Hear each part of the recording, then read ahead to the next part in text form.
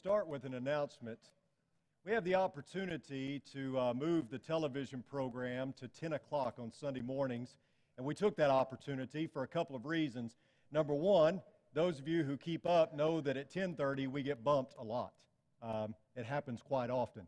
And the reason why that happens is because the local television station always has to acquiesce to national broadcasting. So anytime there is an NFL game in Europe, anytime there's Wimbledon or any kind of, sporting event, we get bumped. The reason we get bumped and not First Baptist Church is because they have a contract that supersedes ours. And so that's a long way of telling you that we always are the ones that either get bumped to 11:30 or to, a different station. So we have the opportunity to be at 10 o'clock, which I think is a better time slot because if you look at ratings, you want to follow a good program. So we will be on after Meet the Press, which is supposedly a prime spot, but it also allows us to have a spot where we shouldn't get bumped as much. So I know you have family members and friends that watch the television program. Help us get that word out. We have a nice little lady the other day that I ran into, and we were talking about it, and she said, "Are you even on anymore?" And I said, "Yes, ma'am." She goes, "Well, I turn it on at 10:30. If you're not on, then I assume that, it's been canceled or something." I said, "Well, just flip the channel," or sometimes it's 11:30. So that tells me the message isn't always getting out when the times change. And so help us with that and let us know. It's kind of funny. It's kind of a side story. I ran into a lady at the nursing home, and she was working the desk, and you sign in there, and she goes, "I know you." And I said, "Yes, ma'am." She goes, "I watch you on television every Sunday." I said, "Well, thank you. I hope you'll come and visit with us sometime." And she goes, "Quit moving your arms so much." And I said, I had my hands in my pocket, and I said, "Okay." And she goes, "Yeah, like that. Leave them like that." And I said, "Okay." School is back in session, and you are getting credit for this. It may not go on your transcript, but you're getting credit for being here and listening to these lessons. Hopefully you know that. We're talking about some of the basics, and tonight we're looking at the most important question. And it reminds me of a story of a little boy named Johnny, who he and his sister were going to spend the summer with their grandparents who lived out on a farm. And so they get there, and Johnny had just gotten a new slingshot. And he was so excited to use it. And he gets out of the car before it even really comes to a complete stop, and he starts shooting at stuff. And he's got his stones, and he's firing them with his slingshot at all different targets, but he doesn't hit anything. And he's starting to get real discouraged. And as he heads back to the house, slumped over, his head down, discouraged, he sees his grandmother's pet duck. And without thinking, he pulls out a stone and he fires it in the direction of the duck, and he hits it square on the head and kills it. At first, he's joyful, he's elated, but then he realizes what he has done and knows that he has to cover up his tracks. And so he takes the dead duck, he puts it in the wood pile and covers it up, and he goes inside. And he goes inside and he hears his grandmother telling his little sister, "I need you to help me set the table." And she says, "But little Johnny said he wanted to set the table." And he goes, "What are you talking about? I never said that." And she looks at him, she goes, "I know what you did." And so he immediately starts setting the table. A little time goes by and she says, "I need help clearing the table and washing the dishes." And the grandmother tells the little sister that, and she goes, "I think Johnny said he wanted to clear the table and clean the dishes." And she looks at him and she whispers again, I know what you did." And so he cleans the table, cleans the dishes. This goes on for quite some time until finally little Johnny has had enough. I mean, he's just going to have to come clean. He's tired of this. And so he tells his grandmother, he says, "Grandma, I've got something to tell you, and I know you're going to be upset, but I've got to get it off my chest." He said, "I killed your pet duck with my slingshot." And she goes, "I know." He goes, "You know?" And she said, "Yes." He said, "Well, why didn't you say anything?" And because she said, "I wanted to see how long you would be a slave to your sister." And it brings into focus that all of us are a slave to something. And there's really only two options. Either we are a slave of the devil or we're a slave of the master, who is Jesus. And that's really the only two options that we have. What's it like to serve the master that is Satan? Well, turn with me to Exodus chapter 5. And in Exodus chapter 5, beginning in verse 6, here is what we read. Very familiar story. It says, "So the same day Pharaoh commanded the taskmasters over the people and their foremen, saying, 'You are no longer to give the people straw to make brick as previously. Let them go and gather straw for themselves. But the quota of bricks which they are making previously, you shall impose on them. You are not to reduce any of it. Because they are lazy, therefore they cry out, let us go and sacrifice to our God. Let the labor be heavier on the men, and let them work at it so that they will pay no attention to false words.' So the taskmasters of the people and their foremen went out and spoke to the people, saying, 'Thus says Pharaoh, I am not going to give you any straw. You go and get straw for yourselves wherever you can find it, but none of your labor will be reduced.' So the people scattered through all the land of Egypt to gather stubble for straw. The taskmasters pressed them, saying, 'Complete your work, quota, your daily amount, just as when you had straw.' Moreover, the foremen of the sons of Israel, whom Pharaoh's taskmasters had set over them, were beaten and were asked, 'Why have you not completed your required amount either yesterday or today in making brick as previously?'" You know that the reason Pharaoh commanded that the people do hard labor is because they were multiplying. What if the people grew so big that they decided that they were more powerful than Pharaoh and his army, and they revolted? Pharaoh lived in fear of this. And so he put them doing back-breaking labor to keep them under submission and in slavery so that they wouldn't be able to revolt, and so that hopefully they would diminish, they would die out. He even decided that they would not provide the straw anymore, but they would have to collect the straw and make the bricks, but still come up with the same quota every day. Can you imagine working in the hot Egyptian sun with these foremen standing over you with a whip, whipping you, punishing you for not keeping up? That's what it's like to serve Satan.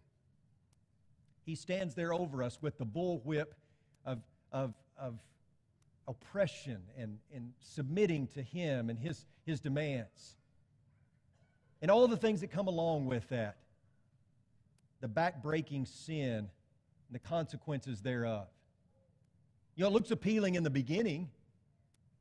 You would think that this would be something that would be fun and enjoyable, but it ends in a variety of ways that are all bad. It ends in a broken life, maybe a broken marriage, maybe a broken family, maybe suicide, depression. There is always a price to pay by putting yourself under the submission of Satan. But then you have a master that says this, "Come to me, all who are weary and heavy laden, and I will give you rest. Take my yoke upon you and learn from me, for I am gentle and humble in heart, and you will find rest for your souls, for my yoke is easy and my burden is light." This master loves us. This master wants what is best for us. He is not some tyrannical dictator. No, in fact, he says, be free. He wants to save us. He wants us to enjoy the peace that surpasses all comprehension. Why? Because he wants what's best for us. He loves us. Why would anyone deliberately choose to be a slave to Satan when they could be a slave to Christ? Well, look with me at Romans chapter 6 now, beginning in verse 16. Paul writes, "Do you not know that when you present yourselves to someone as slaves for obedience, you are slaves of the one whom you obey, either of sin resulting in death or of obedience resulting in righteousness? But thanks be to God that though you were slaves of sin, you became obedient from the heart to that form of teaching to which you were committed. And having been freed from sin, you became slaves of righteousness." Paul is speaking to Christians who had made a transition. They had transferred their allegiance. They were now no longer under the dictatorship or the slavery of Satan. But now they had submitted to Christ, and it had brought them a new life. They were slaves of righteousness, which is a type of slavery that brings freedom, not the type of slavery that brings death. And so the natural question becomes, how do I make this transition? Well, we start in verse 17 of what Paul writes. He says, "But thanks be to God." I mean, that's where we start. Thank you, God, that you even provided a way for us to serve a master that gives us life and freedom. Thanks be to God. Then he says, you became obedient from the heart to that form of teaching to which you were committed. I want you to notice that he says that form of teaching. New King James says that form of doctrine to which you were delivered. He doesn't say those forms of teaching or those forms of doctrine. There wasn't a variety. There wasn't a plurality of them. There was only one.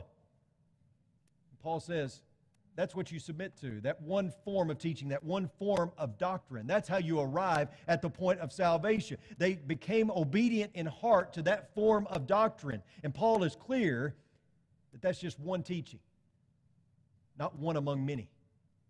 Now, why is this important? Well, because all too often nowadays, people garner the impression that any old doctrine will do, that one is no better really than the other. How many times have you heard it? It doesn't really matter what you believe as long as you believe in something. We're all going to the same place anyway. Some believe that baptism is essential for salvation. Some believe it's important, but it's not essential. Some would say all you have to do is recite this prayer and let Jesus into your heart. Some say that all you have to do is go on a pilgrimage and maintain some sort of scrupulous diet. Some say you don't have to do anything, that God determines who is saved and who is lost from the very beginning before you were even born, and there's nothing you can do about it. In a sea of ideas as to what it means to be saved, who can you trust? What is right? Many times in the New Testament Scriptures, we see people asking a question. And the question they ask is, what must I do to be saved? The rich man came to Jesus, as we talked about this morning. He says, what must I do to inherit eternal life? The Philippian jailer says, sirs, what must I do to be saved? Paul asked, what shall I do, Lord? In Acts chapter 2 and verse 38, after hearing that soul-stirring sermon that Peter gave, being pricked to the heart, they say, brethren, what must we do to be saved? It's the most important question anyone could ever ask. The most important question. It's vital that we answer it precisely, that we get it exactly right. We can't afford to mess this up. Never has a question carried so much weight, and never has a question required such a precise answer. I've got friends, and I'm sure you do too, that maybe don't go to church, but they have some religious beliefs. I have friends who are Hindu, some who are Buddhist, and they are very good people in a lot of ways. I know of friends that go to other churches that teach some really good things. And I have friends like you do that say things like, you know what, we're not all that different. In fact, we're probably more alike than we are different. And I say, you know what, you are exactly right. We probably believe more of the same things than things that we don't believe, right? We agree on more than we differ on. But many times, the one or two things we disagree on are absolute deal breakers. They are. Because when you think about it, a lot of times, the one thing even that we disagree on is the answer to this question. What must I do to be saved? And if we disagree on that, that means everything. Because everything eternal depends on how we answer that question. Again, let's not look at this as pitting one religion against another. Let's just look at this from an honest biblical perspective. What's the answer to that question? What must I do to be saved is the most important question we could ever ask. And consider how this question is answered in Scripture. When the rich young ruler comes to Jesus and he asks, what must I do to inherit eternal life? What does Jesus tell him? Well, you know the commandments. And he says, yes, I've kept these from my youth up. And Jesus says, well, then one thing you lack. Go and sell off everything you own, give it to the poor, and then come and follow me. There's an answer right there. When the Philippian jailer asked the apostles, they replied, believe in the Lord Jesus, and you will be saved, you and your household. And they spoke the word of the Lord to him together with all those who were in his house. And they took him at that very hour of the night and washed their wounds. And immediately he was baptized, he and all his household. When Paul, who was Saul at the time, asked, what shall I do, Lord? He was told to get up and go into Damascus, and there you will be told of all that has been appointed for you to do. And he arrives at Damascus. He's introduced to a man named Ananias who says to him, "Now why do you delay? Get up and be baptized and wash away your sins, calling on his name." And in Acts 2:38, Peter answers the question, "Brethren, what shall we do?" with the words, "Repent and be baptized for the remission of your sins." What do you notice about all those responses? Well, they're all different. Which one's right? What am I supposed to do? When somebody asks, "What do I have to do to be saved?" Do I tell them you need to go sell off everything you own, give it to the poor, and then come and follow Jesus? Do I tell them that you just need to believe and that's all you really have to do? I mean, what do I tell them? Well, if nothing else, what this shows us is there's not one specific answer, right? From this viewpoint. There's not one thing that I can say and that eliminate all other responses. And yet we do that all the time, don't we? In the religious world, we do it all the time. What must I do to be saved? Well, you just got to believe. Okay, but this person over here tells me that all I have to do is confess. Well, yeah, that too. Or somebody else might say that you just have to repent. But the Bible also tells me that I have to be baptized. What about that? Oh, no, you don't have to do that. So what is it? If nothing else, the different responses to the question shows us that this is a holistic approach. The answer has to be a holistic approach, not a piecemeal approach. Because the Bible shows us that there is a way to respond to this question, and it's holistic in nature. You see, here's what we have. Nowhere does Peter mention in answering the question in Acts that you have to sell off everything you own and give it to the poor. We also have times where we see that belief is really the only answer given. Does that exclude baptism? Does that exclude repentance? There is a holistic approach here that we have to consider the biblical evidence. And we cannot proof text our way through salvation and take out of context the verses or the passages that better suit our agenda. Another thing we learn from these passages is that there is something that you have to do. I often hear people say that God is solely responsible for man's salvation and there is nothing that man can do whatsoever. But we're going to talk about in a few weeks that receiving the gift of salvation doesn't mean that you're required to do nothing. And by doing something, it doesn't mean that you are trying to earn it in any way whatsoever. The Bible is very clear that you have to do something. I mean, have you noticed how the first century folks didn't seem to have a problem with doing anything? That didn't seem to be a qualm for them. I mean, every time they asked, what must we do? What must we do? What shall I do to be saved? They understood that doing was a part of it. Whether it's believe, whether it's repentance, whether it's confessing, being baptized, living faithfully. The Bible shows us that there is a definite answer, and we must accept the whole of that answer, and not just one part of it. Sometimes we can answer a good question with a good answer, but maybe not the best answer. You believe that? Sometimes we can answer a question and we can answer it in a good way, but maybe not the best way. For instance, if someone were to ask me, "Chris, who do you think is going to win the game tonight?" I'd say, well, the team that scores the most points. That is a good answer. It's a right answer because the team that scores the most points is always going to win. But the person asking me that question more than likely wanted a better answer, right? They wanted to know who I would think was going to win and why. Maybe give them some commentary as to why I think that they're going to win. And sometimes in the Lord's church, we can answer this really good question with a good answer, but maybe not the best answer. Stick with me on this. You know, oftentimes how we answer the question, what must I do to be saved, is with the plan of salvation or the scheme of redemption, right?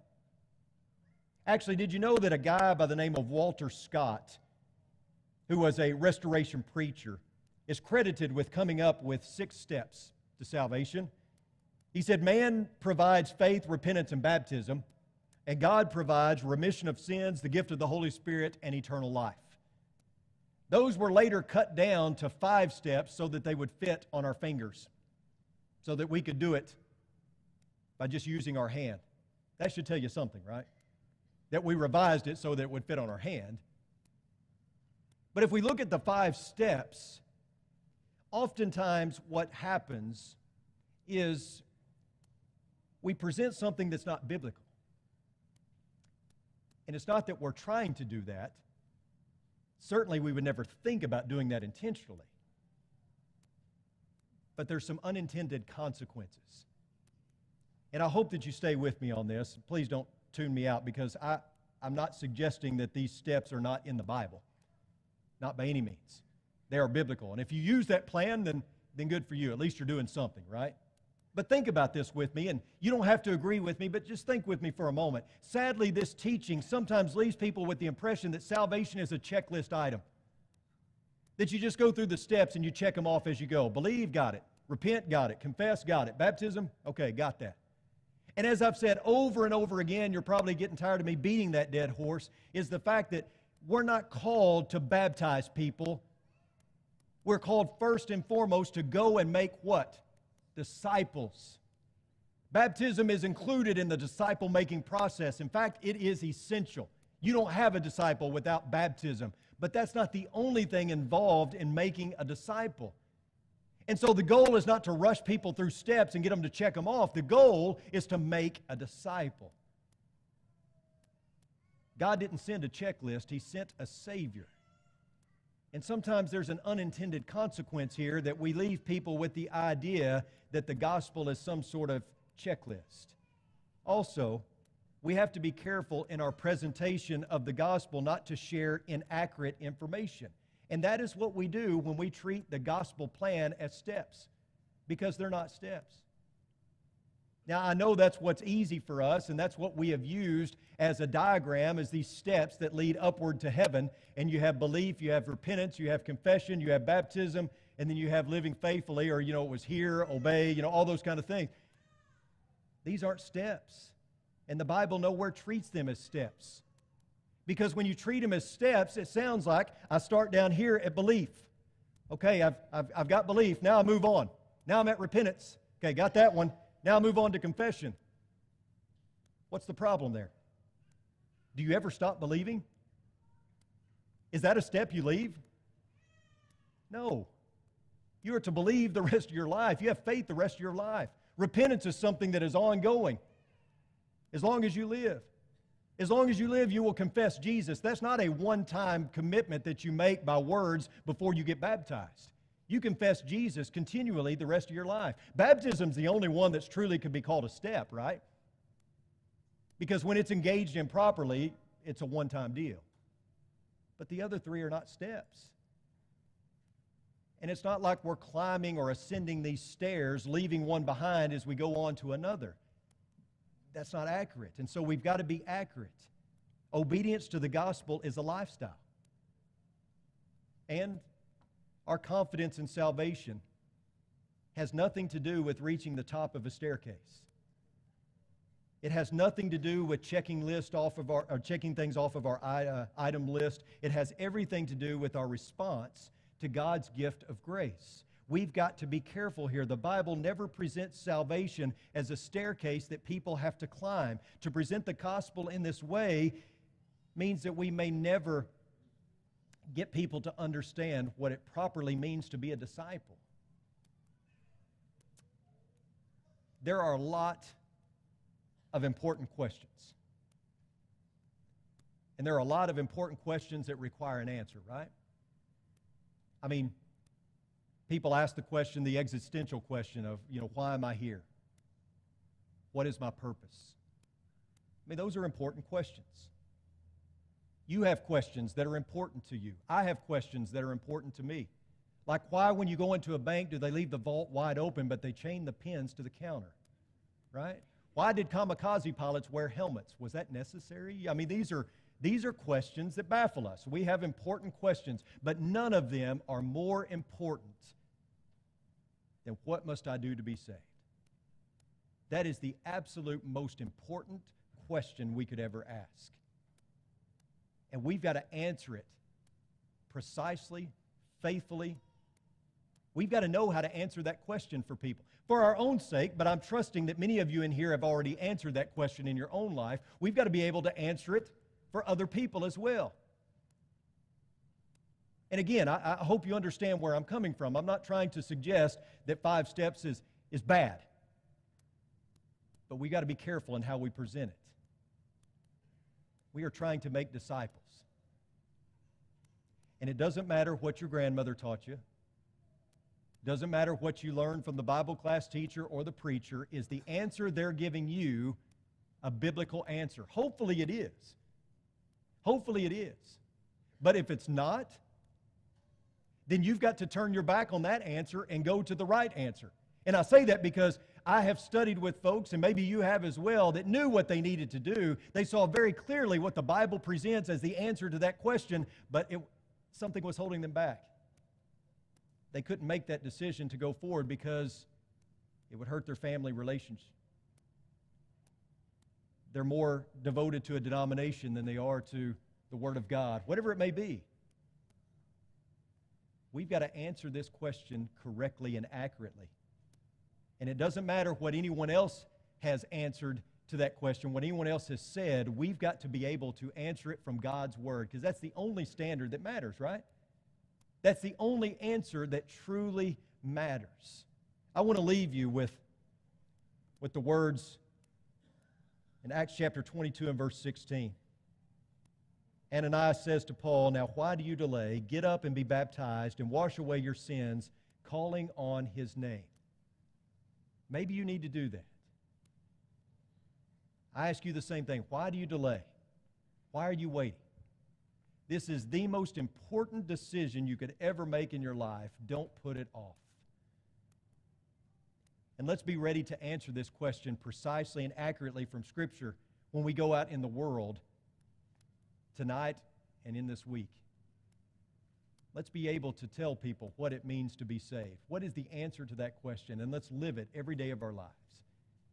So if you have a need tonight that we can help you with, Clyde's going to lead a song. Come forward now as we stand and as we sing.